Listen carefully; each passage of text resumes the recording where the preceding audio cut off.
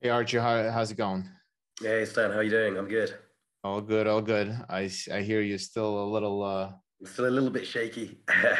Got a little bit of a gotcha. cold Well, still ticking over. The flu over here in the UK has just been rife, but still here, still alive, still doing well. And yeah, let's jump into some trade analysis for this week. that's the problem with trading. You can never stay away. It's very hard. Even when Yeah, you're exactly. on your deathbed. No, I'm just I've already taken three trades today, and I'm feeling like this. So kidding. yeah, Sounds good. So let's dive in. Just a quick sure. we're gonna take a look at the Nasdaq S&P. I think Archie's gonna do a gold, and I will also gonna take a look at the US dollar and Bitcoin. So let's start with the Nasdaq and S&P. They're all very similar formations. Um, on Sunday, I was telling everybody to watch for this break, either to the top side or the downside. I was positioned to the downside myself. I actually just took profit here. I think this is still selling rallies because the Fed is every day. The bunch of them coming out, the speakers from Federal Reserve, all saying that they're going to tighten faster. They kind of missed the uh, ballpark on the inflation, so they kind of screwed up. Well, not kind of, they did screw up. So now they have to play a catch up, and the catch up is that they're all now talking about 50 basis point rate increase to fight the inflation. So all of that is getting priced into the risk assets like Bitcoin and stock indices, where stock indices obviously are getting sold off. The yields are rising, and all of these indices are basically, hop on in the 4 hour, 1 hour chart. The minute they tap the moving averages, just sell them, sell them, sell them, sell them. I think. And tomorrow is CPI, the inflation data for the United States.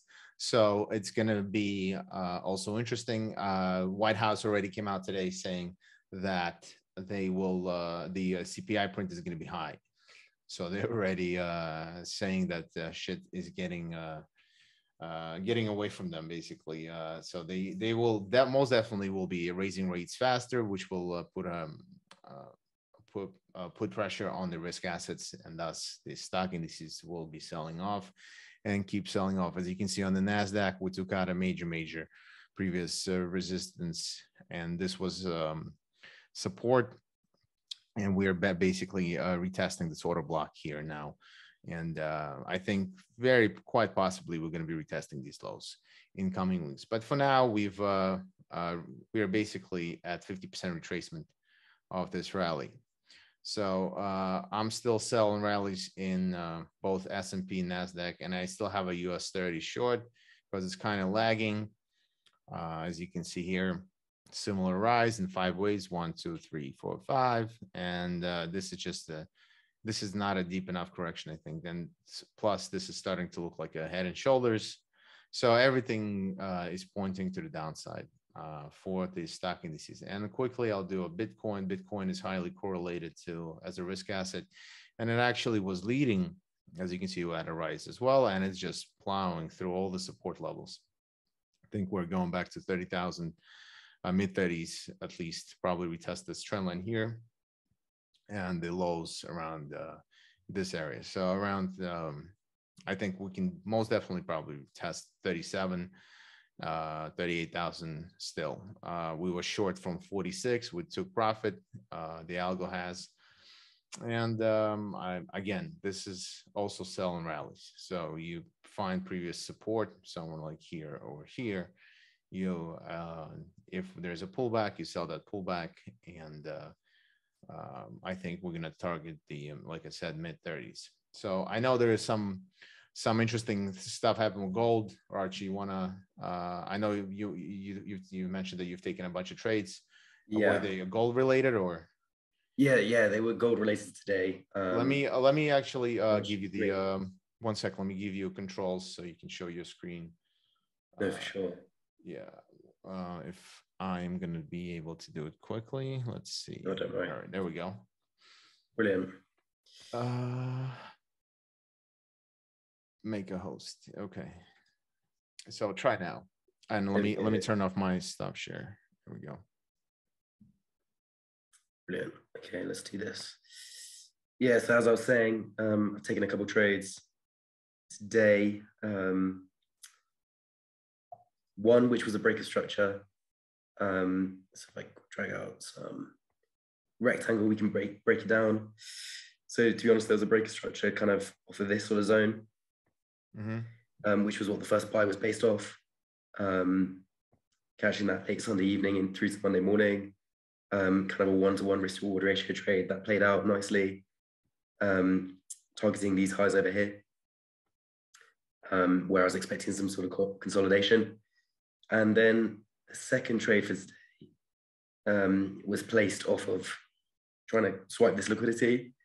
I thought if price is going to continue here, there's a really strong chance that price is going to reject off of this zone as a swipe of liquidity, and then some sort of retracement. At the same time, we were super overbought on the RSIs. That's one of my confluences. We saw some pin bars on lower time frames as well. And so I took a second trade for short, which worked out well. Third trade of the day got stopped out for 20 pips. That was on the lower time frame.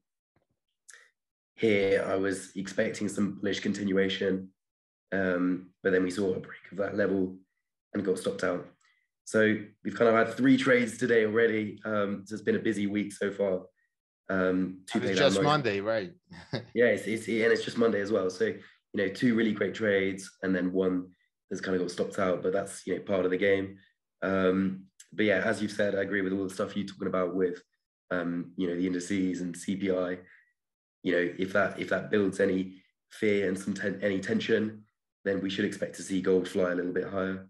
I agree. But to be honest, I'm not going to be trading off of the news. It's too high risk. But if I jump onto some higher time frames, I'd want to see this sort of retested again. But I would say a break of this level, I've just popped that white line. Probably expect to see price move down to this white line here as well. If I get a little, do we have a pathway here? Is on this one. There we go. Down to this sort of zone. Reason being is because this is a really clean candle, so price can quite easily move in that direction, especially with news. If it a solid break and close below this level, we could quite easily see this sort of zone being filled. So that would be a trade that I'd be looking to take. But otherwise, if CPI is the way that we kind of expect it to be, then I'd expect bullish continuation. Right. That'd be, I agree. Before I'm running out of breath, that would be my short breakdown for gold. Yeah, it's been a good week so far. Gotcha. All right. Well, you feel better. This is like we promised it's gonna be a quick and dirty update for this week. We might do if you feel better midweek or something update. Yeah, well, for our traders to actually see how they're doing, etc. So all right, so let's hopefully we'll tomorrow is going to be exciting with the CPI, and they'll give us new trading opportunities, which we can discuss in the midweek update. For sure. All right, then I'll see you soon.